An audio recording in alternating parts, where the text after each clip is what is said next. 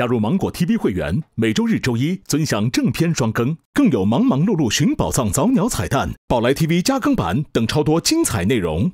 用动感地带芒果卡开超级盲盒，享超级会员，解锁精选数屏内容。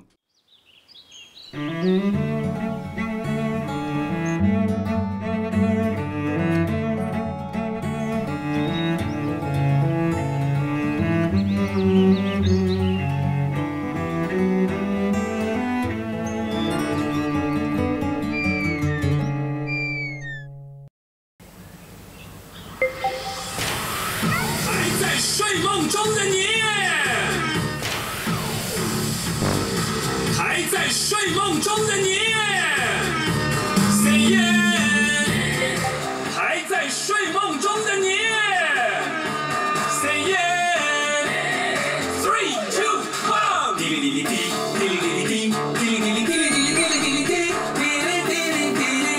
滴哩哩哩滴，起床起床快起床，不要再赖床。 已经准备好冰梅包子和面条，想吃，早饭就快要开始，早饭就要开始，开饭啦！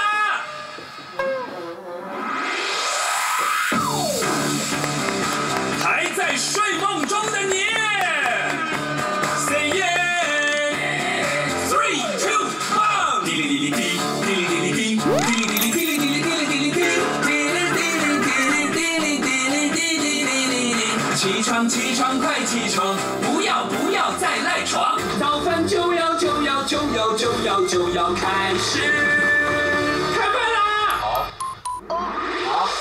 好，说可以不用再循环。还在睡梦中的你 ，Say yeah，3、2、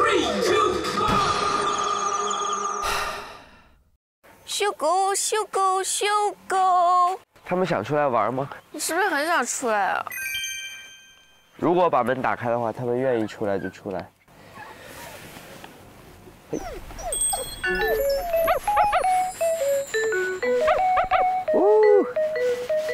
舔脚的原因是不是他们觉得很感谢？我没有养过狗狗，应该是吧。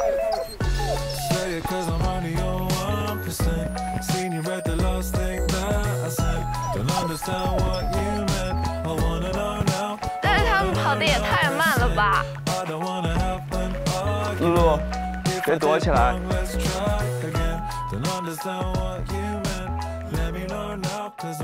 哦，他在拉屎。啊！别看了，很冒昧，很不礼貌。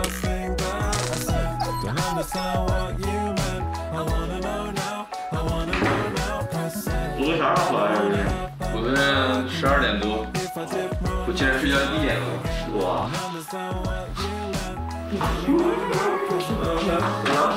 你找到了吗？12点多。他只是我，但我一个人听啊，反正我没。肯定每个人都说没有啊，有谁说会有啊？我感觉好久没睡这么好。起床啦，玩游戏啦！怎么样，午夜啊？睡得好不好？睡得还行，没有任何压力的睡了哈。哎，但是我是边睡边想保障的事，真的吗？行，欢迎大家来到我们早餐游戏，早上好。早上好。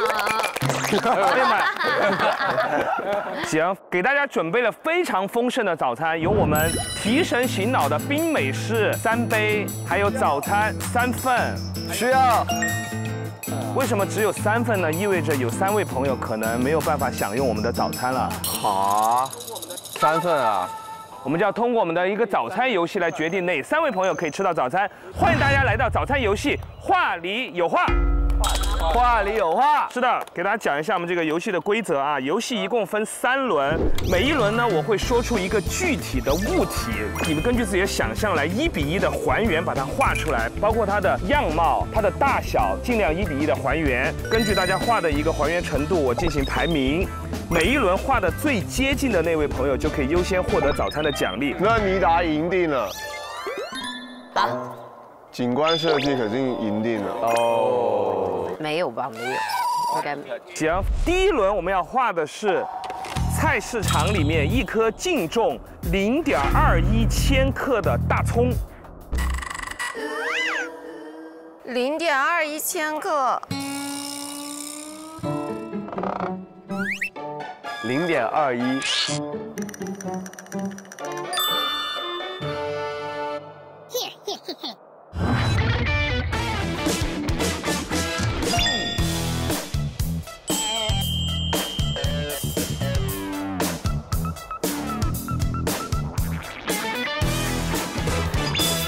咱们等于说不用画这个秤哈。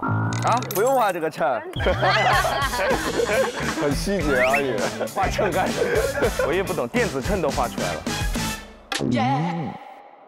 好，都完成了吗？好。好，我们看一下这个0.21千克的大葱具体长什么样子啊？应该没那么大。哇哇哦，这么大！哇哇哇哇哇哇哇哇哇哇！拐弯了，它拐弯了。哇，大概是这么长。我看一下啊。5亿，你觉得呢？我错了。好，5亿的大概是这个样子啊。还是保守了。基本上绿色的部分都是冒出去的部分哈。我都不吃的，我都切掉了。但目前为止，你比5亿好一些哈。并没有安慰到我。好，这个下一位。这个一时半会儿不知道你跟5亿谁的比较好。哦，你的到这里了。按长度来说，万妮达的长度好像更接近。是的，这里啊。绝望。哎，你其实就淘汰了啊。哦，就看小田这个了。他这也很接近啊。蛮接近的，我觉得小田那个很长一个。跟你的差不多。从长度上来说，好像是小田和万妮达的都比较接近。但是从那个样貌上来说的话，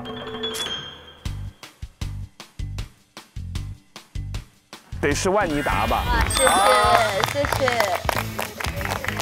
你可以去吃早餐了。啊，就 OK 了，包煮。我其实只要喝个咖啡就可以了。我不太会吃早餐，因为 rapper 不吃早餐。真的吗？所有的 rapper 都不吃早餐？对，因为不吃早餐是一件很酷的事情。不吃早餐才是一件很嘻哈的事情。我们第2轮需要画的是菜市场里一条价值35.75元的冷冻白鲳鱼。白鲳鱼，希望大家知道鲳鱼长什么样子，还要知道鲳鱼的价格。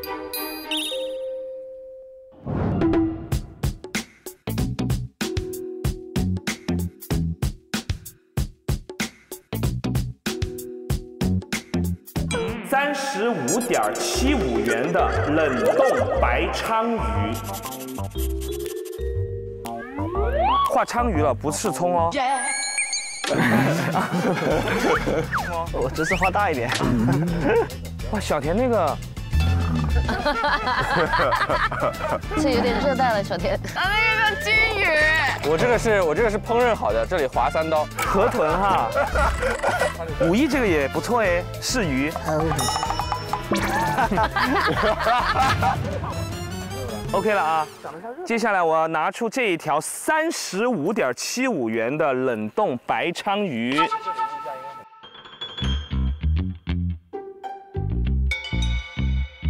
我们看一下，鲳鱼来了，这么小一只啊！哎呀，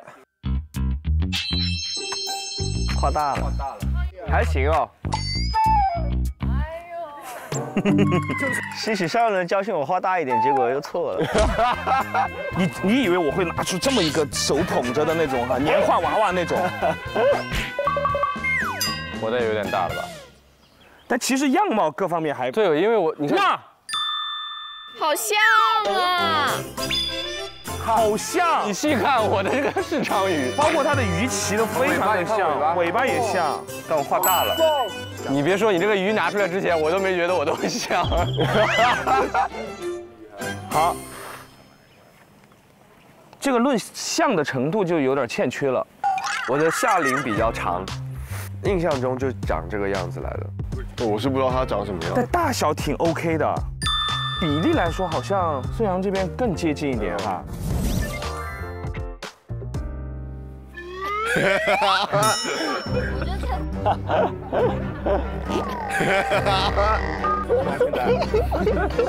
咱们说是观赏鱼也要吃是吗？现在？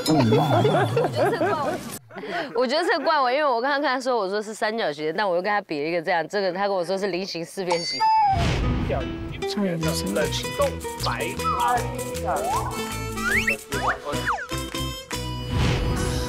那早餐分开啊，李达。分了，我只喝一个咖啡。你这样倒过来呢？哪里？你的意思是这样子吗？你的眼睛都在这里玩。对。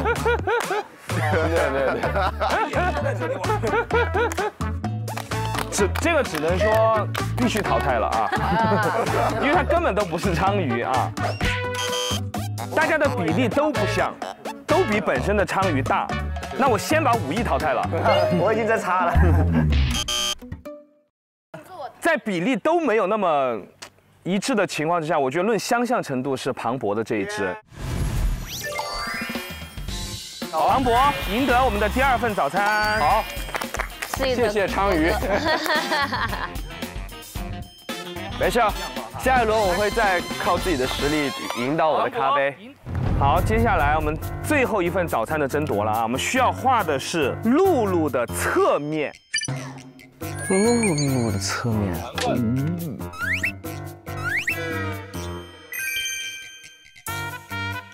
哦，露露是哪个？难怪，黑狗，小黑狗。哦。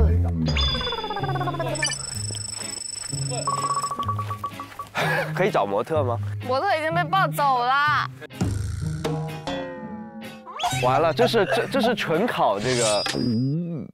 这个狗的大小你应该大概清楚哈。狗的大小。这2天一直出现在视野当中。对。好难哦。这是纯画技的挑战了。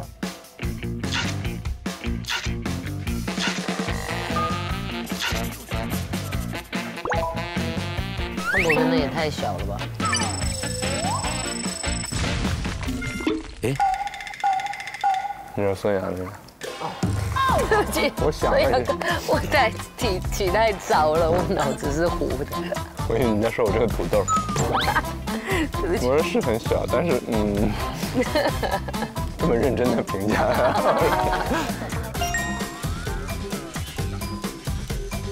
不要再画鲳鱼了。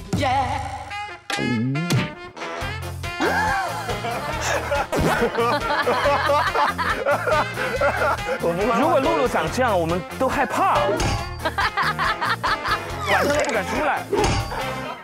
人头狗身，真的很惊悚。我不会画狗的侧面，但是你不要往人画。确定还要参与比赛吗？你甚至把他的腿画的是简笔画。那是什么东西？那是猪吧？可以去洗漱了。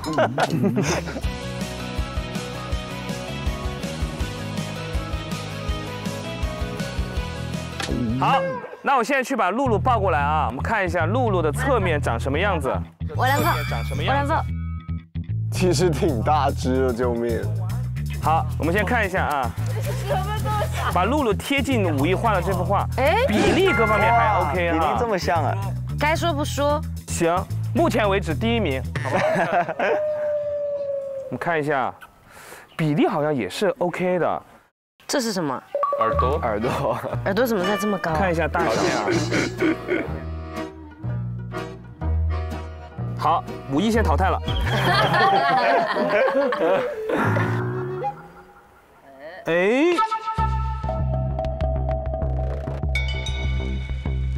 这个确实哎。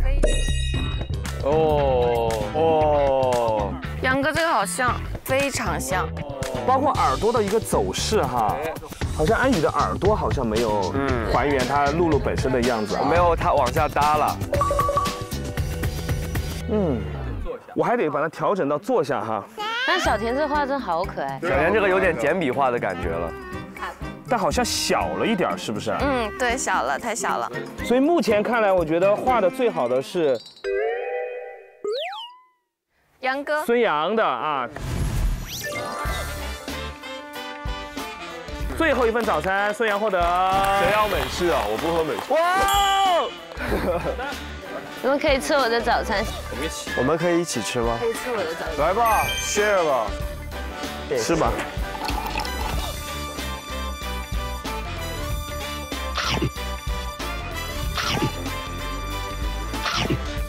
那我们的早餐游戏就结束了啊！大家可以该吃的吃，该休整的休整。待会儿就公布我们最后宝藏的真相。好。终于到了大家非常翘首以盼的时刻了啊！哇哦！有没有人拿到我们最终的宝藏呢？我倒要看看。没有人拿到我们最终的宝藏。那我们先平复一下心绪，好不好？因为大家应该很关注我们的微短剧的结局。非常的关注。我要结局了，终于。没错。好，第3集了。这就是我们都没有看过的第3集，只有杨哥看过是吧？我看了也没任何头绪。李正走了，我活着还有什么意思？再见了我的儿，再见了人间。还要跳？你别给我傻！你别吵！等等，领导员哥。啊！你先听我说，当年你就是在这里丢的立正吗？20年了，这个地方我一辈子也忘不掉。啊，就在这儿丢了呀？这是哪里？我也看了半天，我也看不出是个哪里。李正，你在这坐着，爷爷给你买玩具啊！嘿，乖啊！哎，给我便宜一点啊！行，没问题，随便挑。好啊。李正，李正，他会不会有一个兄弟叫扫西？扫西，立正，李正，你哪去了？李正。但难怪很自责哈，他弄丢的时候走丢的。你可别吓爷爷啊，李正！从那一天，我的人生一片灰暗，我就拼命的赚钱，想着有朝一日用我的超能力能找回我的孙子，可是没有想到。最近，我们抓到了一伙人贩子，根据他们交代。当年他们就是在这里拐走了立正，张小帅，就是你要找的立正。你看，就是立正，张小帅就是立正。可是这又是怎么回事？爸，我错了，爸，那孩子是无辜的呀。你们这是干什么呀？爸，你要怪，就怪我无能吧。什么意思啊？奇不奇怪？张小帅就是立正，但是又没有血缘关系。还有第4集啊！还有第4集啊！来，最后一集了，这应该是大结局了。这是真正没有人看过的是吧？真的。我们厉家9代单传，今天就要毁在你们手里。怎么可以？说实话。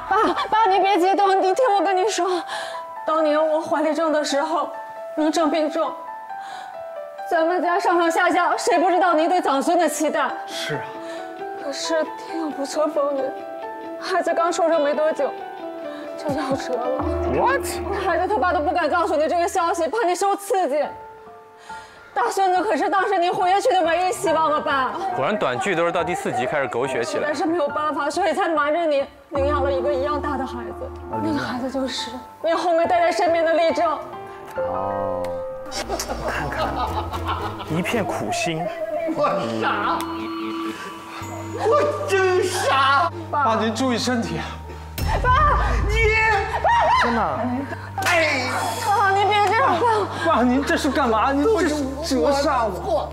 都是我的错，是我们的错，我的错。丽静，你哪去了？丽静，跟你的鞋还有点像。让你们要仔细观察。这么多年，为了逃避我的愧疚，我总把自己当作最伤心的人。可是最不容易的是孩子的父母呀。你们为了骗我，骗到这个份上，我真傻呀。爸，我小时候没有血缘关系又能怎么样？孩子是无辜，他就是我们家的立正。我本来是一个将死之人，就是因为这个孩子有了这点牵挂和希望，让我整整多活了20年。他就是我们家的立正，就是我们家谁都不能不认的长孙。爷爷，我想起来了，是你给我买的玩具枪，是你骑着自行车带我逛市场，我都想起来了，爷爷。我们家立正最棒，最乖。爷爷带你去商店买玩具，这样你在这坐着，爷爷给你买玩具啊。哎，乖啊。老板，把你这新款的玩具给我一样来1个，啊不，来2个。我们家立正呀手劲大，弄坏了还得买。你可真成你家大孙子啊！我的大孙子呀！爷爷，老爷爷，小少爷真的回家了！小少爷真的回家了！真相大白了！哇，完美结局，圆满的故事。而且最喜欢这种只有4集的短剧，会员充的比较少。而且第4集哈，把所有的真相全部揭露出来了。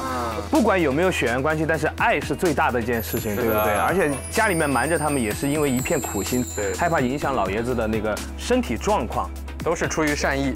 对，我都看进去了，没看到线索。这里面有线索吗？还真不知道哪些是线索。对，我也是，我看到完全没有。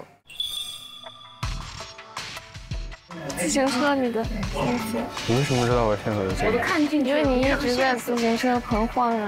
你看到我了吗？在那边？我看到了，昨天晚上。但我是很晚才到那边的。我看到你了。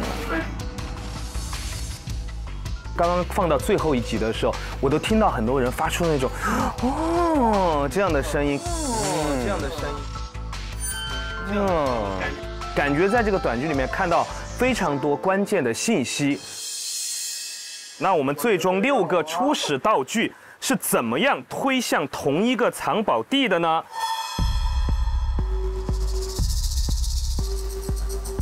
接下来我们要公布这6条推理线分别是怎么样的了。赶紧着，噩梦要来啊！太可大家演。忙忙碌碌寻宝藏，第1个宝藏现在为大家公布最终结果。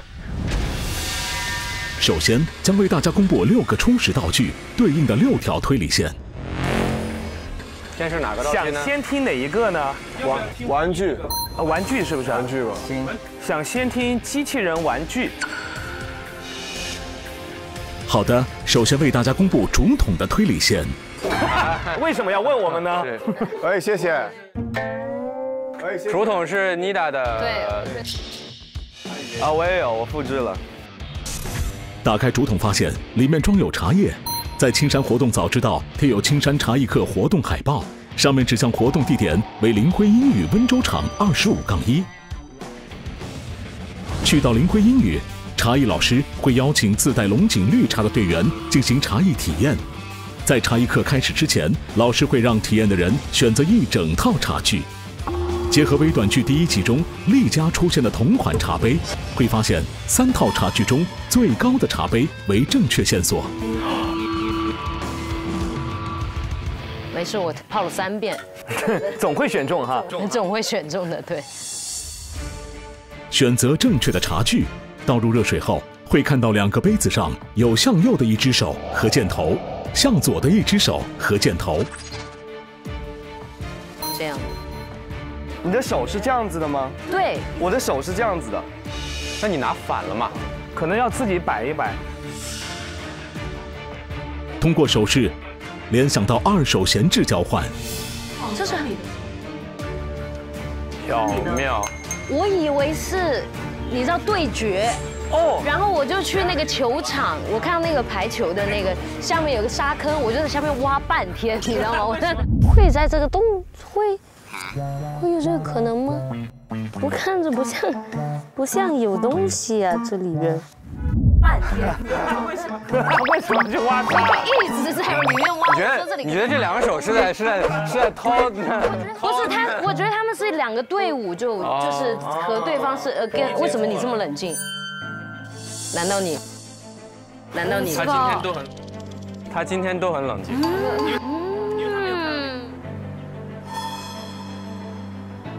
但是这个符号可能是在村里可以看到一个类似的符号，是吗？前往访客中心2楼，闲置交易区的图标也是2只手。啊！你看看，没看到，哎呀，可惜了。但也很厉害了。在闲置交易区会看到4样物品，分别是没有鞭子的黑色陀螺，已经无法播放声音的黑色收音机，没有溜溜绳的黑色溜溜球，还有一个能正常使用的黑色双头风扇。全是黑色的，黑色的，然后双头风扇，有些有缺失，有些可以正常使用。然后到此就结束了。接下来为大家公布红色圆盘的推理线。红色圆盘，推了吗？你打后来没有，直接放弃。打开红色圆盘，会发现拉开处有橙、黄、浅绿、深绿、蓝5种颜色。在荣花园餐厅路边会看到5彩儿童画展，其中有12幅画作和红色圆盘大小相同，且边框为红圈，红圈内有不同颜色的字母数字组合。结合红色圆盘里的5种颜色，锁定橙、黄、浅绿、深绿、蓝这5幅画作是重要的。这里我都做到了，真的。然后在每一个画翻过来都有一个20×8的160个格子，这5幅画里面有一个数字对应一个字母嘛，然后就会变成一个 Excel 表格，比方说 A1、A2、A3，把这些表格填满颜色，就变成一个 Lost。你都做到啊？哇，好厉害啊！好厉害啊！微短剧第2集中有一个博主 ID 是5个彩。一个博主 ID 是4个字，提示和5彩相关的线索，得到的是4个字母，得出答案 lost。由 lost 联想到失物招领，去到访客中心1楼大厅失物招领处，会发现一个由4位数密码锁锁住的失物招领箱。输入密码 lost， 打开箱子，得到一件衣服，衣服背后有长条污渍。且左手袖口处也有明显污渍。得到污衣一件，有污渍。接下来为大家公布渔网的推理线。渔网是我的。渔网，听听看啊。拿到渔网会发现，渔网的形状和宝来小院内睡醒再说也不迟形状相同，且是等比例缩小版。渔网的4个角有红线标记。还是红色，是红色，根本看不出来。怎么又是你？在池子4个角打捞，会捞出2个黑色圆片和2个绿色圆片。将4个圆片对应池塘4角位置摆放，会发现和麻将中的4饼对应。你要打麻将？对对。然后我就在整个小屋里找麻将。后来是发现，在我们的那个短剧里面。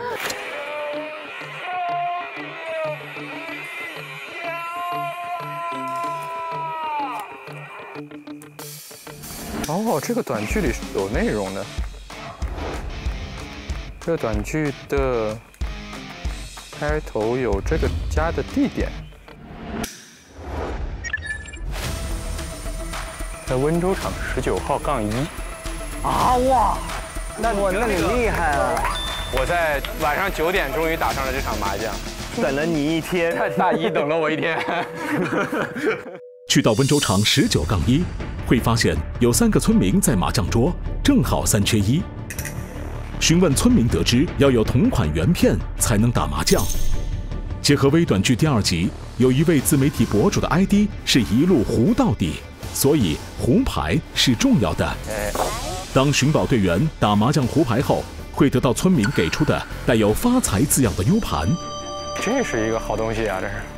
打开能看到2张图片，图片内容为酷似巨大黑色鼻子的装置，分别在草原和树林自由呼吸的样子。哦，你就到这儿了，庞博。接下来为大家公布机器人玩具的推理线。这个是大家完全没有头绪了，大家肯定听得云里雾里。来，请讲。来，将机器人拆开变形，会得到数字0到9，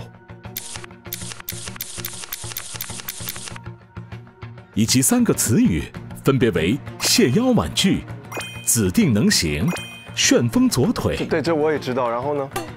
指向腰、臀、左腿，而这3个部位对应的数字分别是2、3、5。哦。结合微短剧第1季中立正走丢和认亲的日子，锁定日期为25号，3代表月份，从而得出3月25日，而2024年3月25日是周一。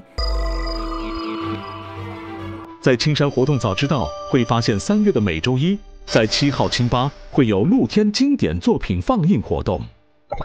去到7号清吧，我去了，在墙上看到活动的风景照片和顾客留言，其中3月25日的照片上写有：在满地都是6便士的大街上，根据6便士联想到月亮。我想问一下，为什么6便士是月亮？有一本书，毛姆有本书，有一个小说，对。同时，结合微短剧第2集中舅妈举着的照片背景，有一轮非常明显的明月。哇！再仔细观察墙上有一张照片为月球，照片中有一个人手指指上，另一个人手指指下，分别指向电影《E.T.》和《疯狂的外星人》的剧照。都是外星人。所以线索是外星人。接下来为大家公布双肩包的推理线。这个是推的最多的人，对，都在用这条线推。打开双肩包，里面有一张我是青山小农人的卡片，一面是填词游戏，另一面是各类水果和农作物图标。完成填词游戏后，将卡片对折，镂空处能够圈出从上到下5个字母 CYULK， 通过排列组合得到单词 lucky。老被卡这儿，这不第一步吗？因为我一直以为 C 是打头的英文，我一直怎么拼都拼不对。你后来还是拼出来 lucky 了？拼出来了。到什么时候拼出来的？到晚上。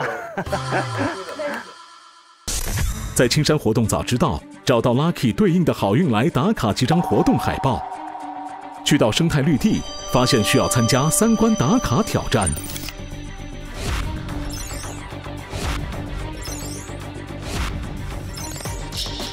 51觉得这3个项目怎么样？简不简单？我就是昨天我玩完之后，我就不太确定杨哥到底卡哪儿了。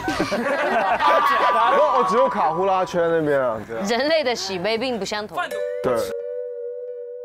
结合微短剧第2集中舅妈左手拿有的照片，张小帅是左撇子，左手有痣，因此左边是重要的。在打卡挑战需要进行左右选择的挑战中，放在左边的都是更容易过关的选项。我以为是随便靠观察，其实因为不用观察就左，没有。而且那个视频就一直就是强调左边，我就一直以为我那个图标左边才是一个重要的。所以这个短剧的信息有的时候哈，也要判断哪个是属于自己的信息。多了之后，对。成功完成3个挑战后，将获得6个图形的贴纸图章。这应该能拼出个啥来？接下来为大家公布光盘的推理线。只有熹微在推。用宝莱坞孤注一掷能休闲房的 DVD 播放器打开光盘，会看到一段不要生气情绪舒缓操。不要生气，不要生气。这套操对自己情绪有没有帮助？你觉得？是更加烦恼，越做越窝火。结合人物动作联想到蛙泳，因此指向蛙。在村里寻找青蛙的相关物品，会发现自然学校内有3个青蛙装置。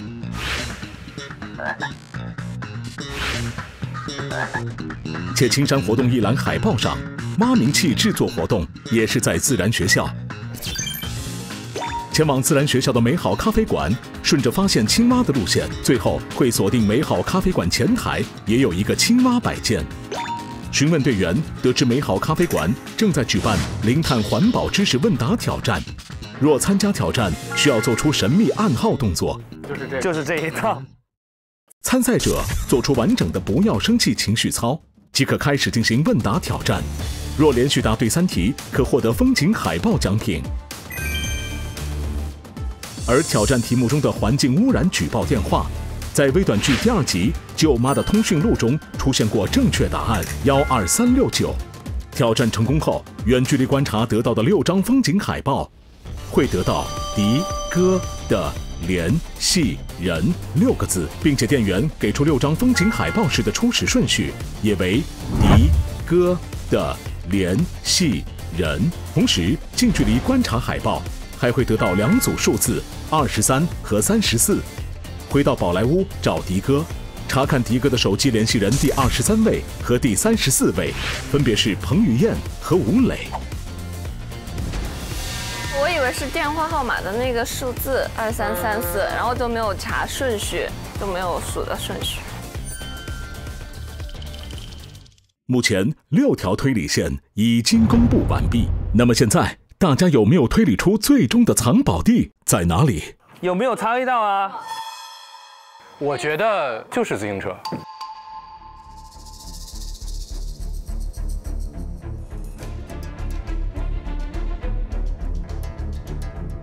这个也可以是自行车呀，那个横杠2个轮子。对，它这个也是自行车。但是为什么是自行车呢？因为我的线索明确指向自行车，我那个就是一个车座。对，彭于晏破风也骑自行车。然后那个黑色的不是只有双头的风扇能动吗？那不就是个自行车吗？相当于。忙忙碌碌寻宝藏，第1个宝藏的藏宝地，就是停在自行车驿站的黑色28大杠自行车。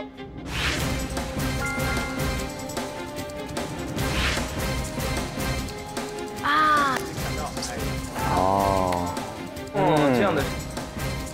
现在为大家揭晓每条推理线如何最终指向藏宝地点。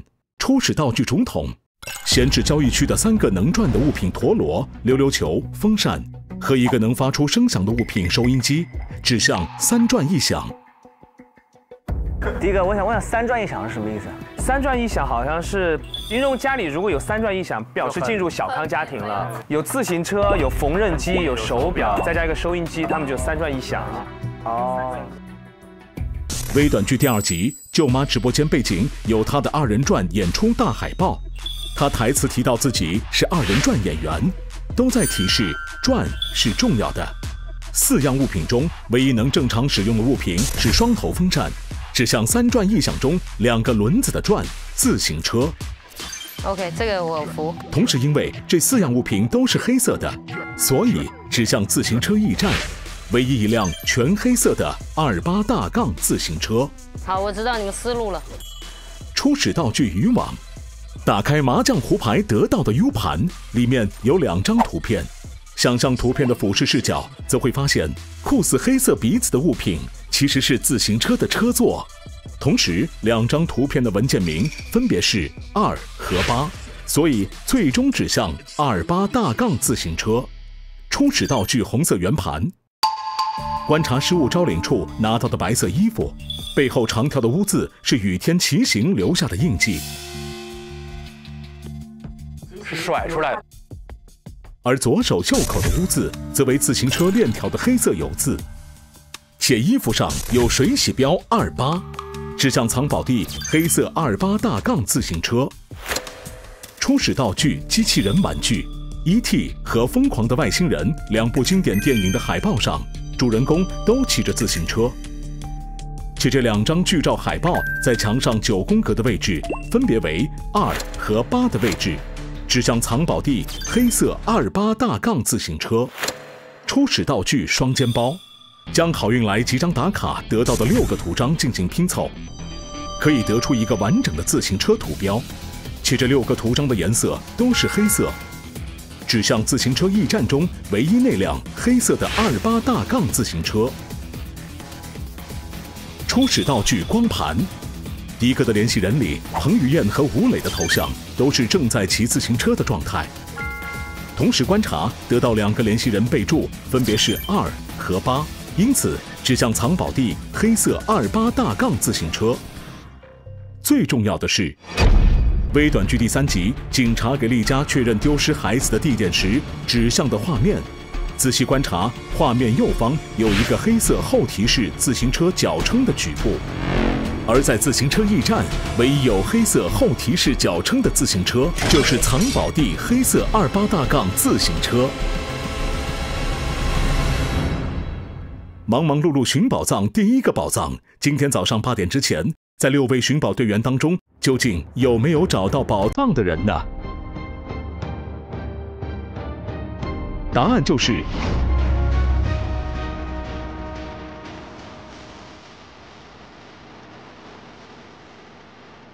有。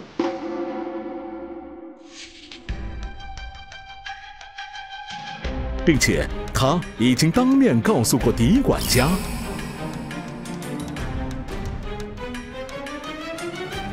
这么厉害！哇塞，你们好厉害呀！昨天晚上，哦，厉害呀！是他，我想起来了。我们中有这么聪明的呀？我觉得不是5一是发自内心的佩服。因为我总觉得我们之中没有1个人能找到。为什么这么小看大家？因为有点难哈。啊，就没有1个人怀疑一下5亿吗？稍微多少怀疑一下吧，给点面子。其实我是怀疑的，因为呢，要么就是很真诚，要么就是演技高超。那演技高超的前提是什么？就是很真诚。所以我觉得也是有机会的。所以5亿，你有没有觉得是谁拿到了？有没有心中的一个人选？我总觉得是啊，你觉得是我？我觉得有点像安宇。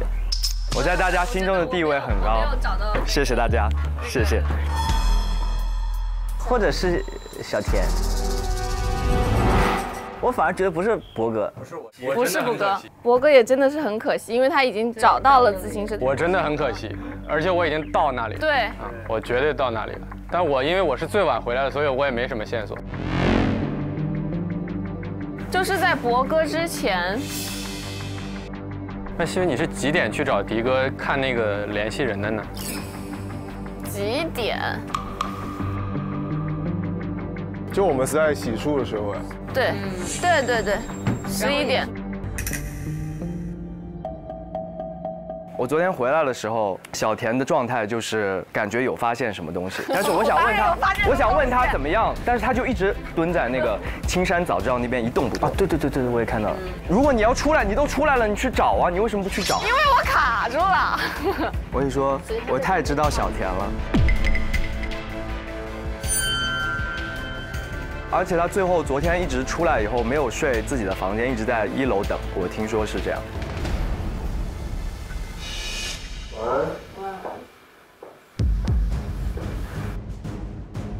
对，因为它可能是一个等待，也可能是一个创造机会的一个过程。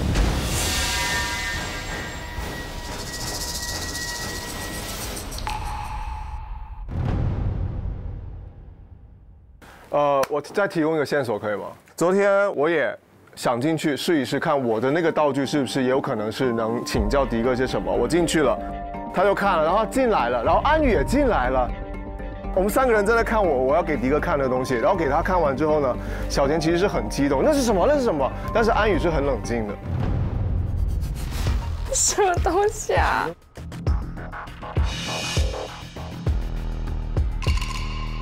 他没有问我那是什么。而且我特别想抢他的东西，我想知道那个线索是什么。对，他的求知欲是很强的。然后但是安宇很冷静，很冷静。然后最主要是刚才我一直没讲话，我这个人就是不想讲话就不讲话。然后一说找到宝藏的人是谁，安宇就立马说，我觉得是不说话的那个人，很急切的把这个推到别人，推到我身上。究竟有没有找到宝藏的人呢？有。最怀疑的还是小田。藏一藏吧。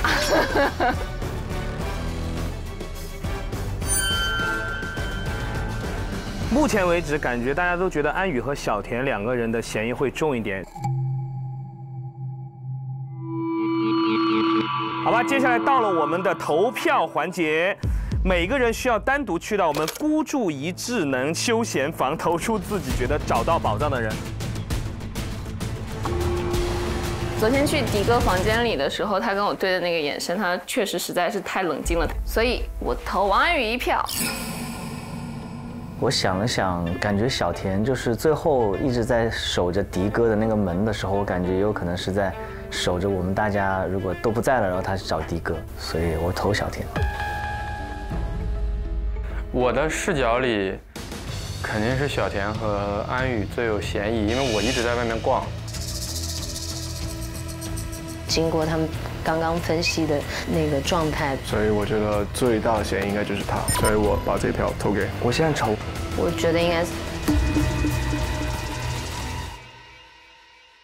接下来为大家公布最终的投票结果。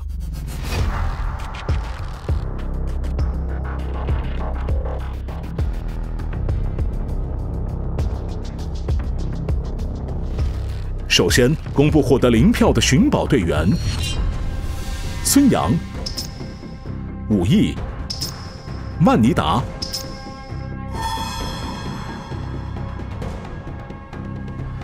庞博。居然0票了，我很真实，祝贺你，我很真实，都是0票啊。那我平衡了，没有你赢了，结果不是我们这很诚实啊。对，我还牺牲了睡眠质量。所以目前有票的只有小田和王安宇啊。那到底谁的票数高呢？是小田还是安宇呢？在田曦薇和王安宇中，一个人获得了1票，另一个人获得了5票。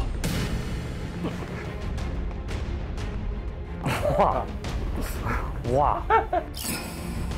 获得票数最高的是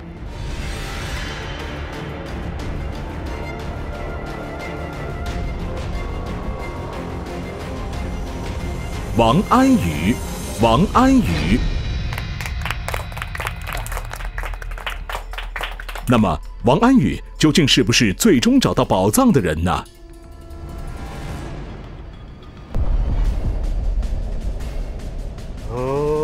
噔。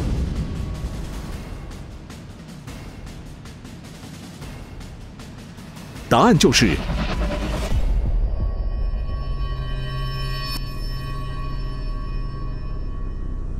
答案就是是。恭喜大家投票成功，王安宇将不能拿走本次的金铲子。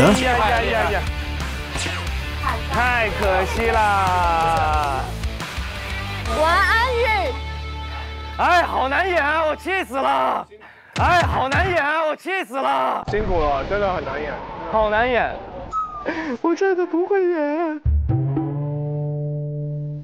我就是找到宝藏的人啊！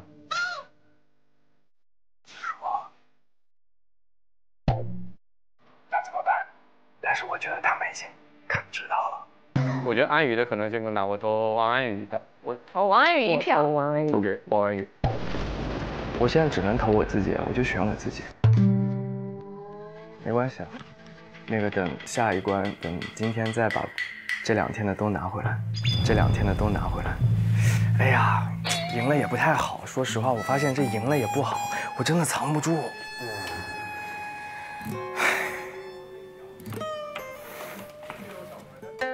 宝藏获得者啊，也不能说获得者，找到宝藏兑换签的这位寻宝队员，讲一讲你的那个过程是怎么样的？迪厅唱歌的时候，我就得到了妮达的茶叶。然后我下午一出门，我就先去上了茶艺课，上完课就看到2个手，然后我就觉得这个像那个2个手交换的东西。我先找到2手交哦，你用的这条线，没有用 Lost。我 Lost 也用了，我先找到失物招领，翻到那件弄脏的白色衣服，它脏的是那种喷溅式的脏。我当时一看就是自行车，但是我就去了旁边那个自行车驿站，我真的觉得这个车很可疑，实话实说。发现什么都没有，然后我去再找妮达那条线的失物交换的东西，发现都是黑色的。但我现在总觉得说这个手好像在哪里见过，所以就想再走一走之前走过的路线，看看能不能再找到这个类似于有这样的手的地方。会不会是什么互帮互助组织啊？互帮互助，哦，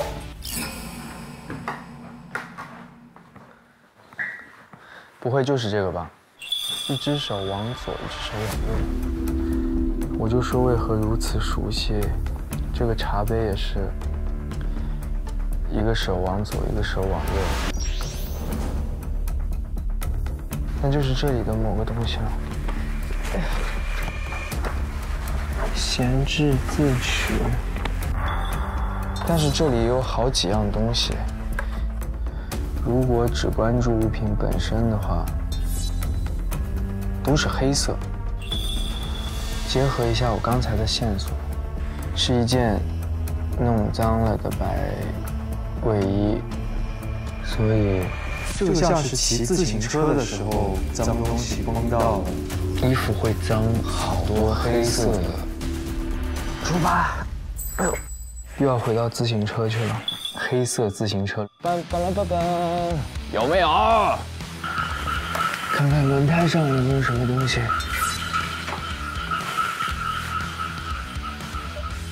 哎，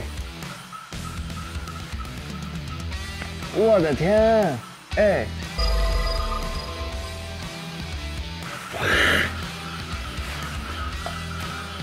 所以我早就找到了，我与他失之交臂。有啦！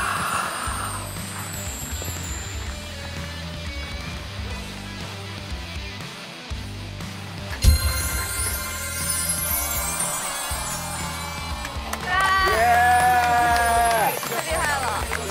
厉害厉害！真的很厉害！哇，安宇你好厉害啊！哎，那我遇到的是你的时候，你慌吗？我慌啊！我就想说你们赶紧睡觉吧，我已经找到了。万宇，万宇啊！你找到啥了？我找到，我准备来找点夜宵吃。我找不动了，我回去睡觉了。你还找吗？你要找到啥时候啊？赶紧睡吧。我找到明天早上。啊。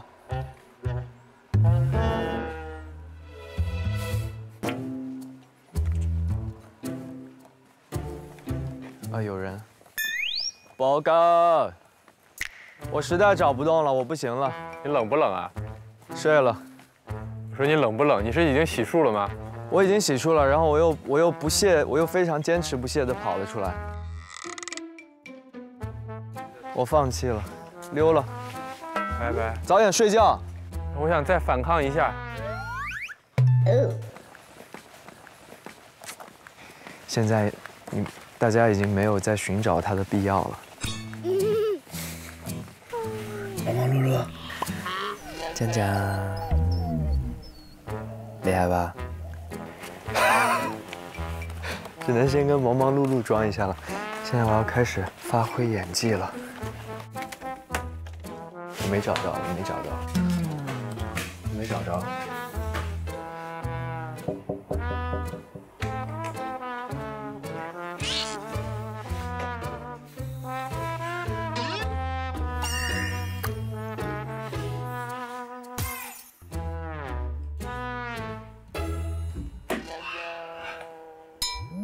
所以你找到的时间你还记得吗？12点。我真的很可惜，而且我已经到那里。对，我以为是电话号码的那个数字2334，然后就没有查顺序。我都看了联系人了，然后我看迪哥要睡觉了，我赶紧走，赶紧走。别呀，你就慢慢看，我都坐起来了，那会儿眼睛都戴上，灯都给你打开了。我还是太礼貌了。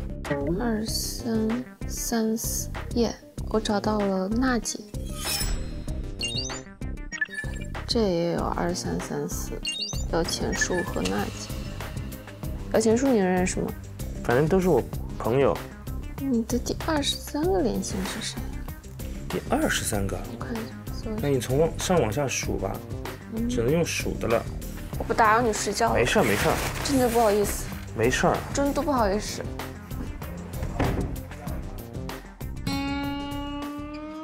早上把手机直接拿给你了。对呀。安宇，先给大家看一下宝藏兑换券好不好？有没有带在身上？展示展示。这么小啊！这还得考演，还得传阅，最后传到我手里啊。那还是给大家看一下我们这一期的宝藏好不好？好，开启宝藏时刻。麻将牌。我们打开看一看这期的宝藏金铲子长什么样子，好不好？安宇，你来开吧，本来是属于你的东西，帮大家开一下也行。哇！哇，就是这一个金铲子。哇，好可爱哦，挺好看的。原来是这样。那非常遗憾啊，因为王安宇被大家投出来，所以说没有办法拿到这次的金铲子喽。太遗憾了。我们第一个宝藏直接叠加到第2期，意味着我们下一期有2个金铲子供大家来寻找。那么就第2期宝藏再见喽！加油！拜拜！作为第1期能够找到宝藏的成员，还是蛮开心的。觉得自己的表演还是有问题的，就作为一个演员，还是信念感不够强烈。当得知他拿到的时候，以及他的整个过程，我觉得是非常厉害的，因为他其实实际上推了2条线，我觉得还是很勇敢的选择。我真的觉得太厉害，太佩服了。我就是大家可以看一下，我看他的时候满眼都是光啊！加油，你真的特别的厉害，我会好好在你旁边偷学的。觉得安宇真的很棒，第1次录这种寻宝类综艺，真的是非常的快，而且双线并行，还是很棒很棒。我好想要那个宝藏，我就是很希望自己能够找到一下那一刻的高光，对于我来说真的好重要，好想要，就是希望我可以有一个这个时刻吧，对。忙忙碌碌寻宝藏。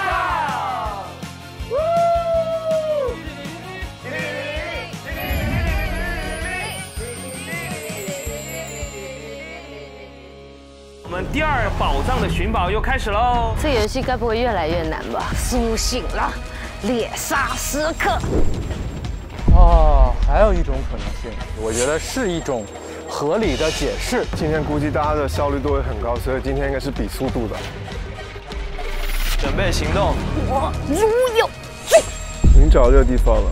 哦，我看到了。哦，在这里。我一定要复制道具，今天。每队要派出1个人来猜题，其余2个人通过操控猜题人的身体来表现题目。洗脸、打脸、开脸。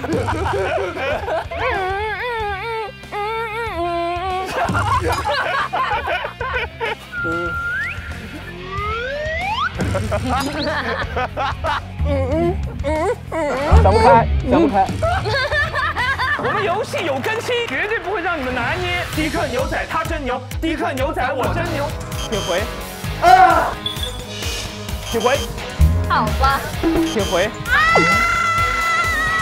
请回。请回。他好牛。迪哥，你今天真的很强哎。怎么回事？能不能行了？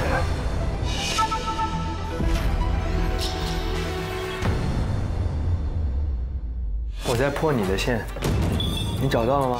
他不是在找吗？分享一下。安宇在家里，搞得我们行动很困难。我倒是看到了很多线索，我不也跟你分享了。哎，哇，你也在找啊？确认一下他是不是找到了。别找了，早点睡吧。已经又被你拿到了是吧？我听到你俩声音。我终于找到了。这次有2个宝藏叠加在一起。忙忙碌碌寻宝藏联合微博发起独家征集活动，寻找生活中的宝藏瞬间。快上微博搜索话题“寻找生活中的宝藏瞬间”，和我一起分享小确幸吧。这个短片里面呢，其实会有一些特别的情况，比如说在认亲仪式结束之后出现的那些舅妈，还有那些自媒体的博主，他们运用那种煽情化的表达手法，配一些比如说抓人眼球的标题啊，还有封面。制作发布要素不全、真假难辨、质量低下、公共价值缺失的信息内容，其实它有一个学名叫做新黄色新闻。然后也是告诉我们，就是如果无论是你去看这样的直播啊，或者看这样的新闻，也要你注意自己要多一层判断，判断真假。我应不应该转发它，还是说我应该观望，或者我要不要屏蔽掉这些信息，也是我们每个人应该做的事情。我们作为观众，很多时候遇到这些新黄色新闻，或者是这些有博眼球的这些新闻，我觉得我们都先观望，一定要观望，就是不要轻易的去相信和转发。对，很多时候我们都是在通过一些热点、一些新闻去看到自己日常生活中的影子嘛。但是我们的故事跟别人的故事，这个世界上事情那么多，不一定每一件事情都是跟着我们的意愿去发展的。有的时候可能它会有一些特立独行，或者说更特别的地方，所以我们自己的情绪要不要被这件事情所引导呢？可能也要再想一想，考虑一下。不知全貌，不予置评。我觉得大家对自己说出口的话，还是要有社会责任感在的。一定要小心去辨认一些黄色新闻，小心舆论陷阱，就是不要被带节奏。科技所带来这些便利不应该被利用在这些地方上面，应该是要传递一些正向的一些观念，以及一些能够提升我们所有人的良善品质而去存在的。也呼吁大家不要做这样的人，不要做这样的事情，去带乱公共认知带乱民众的这个情绪，文明上网，健康冲浪。更多精彩内容尽在新浪娱乐微博综艺、新浪综艺。上微博参与忙忙碌碌寻宝藏观后感话题讨论，分享你的节目观后感，和微博网友一起边看边聊。上微博搜索话题忙忙碌碌寻宝藏，解锁更多惊喜互动和嘉宾动态。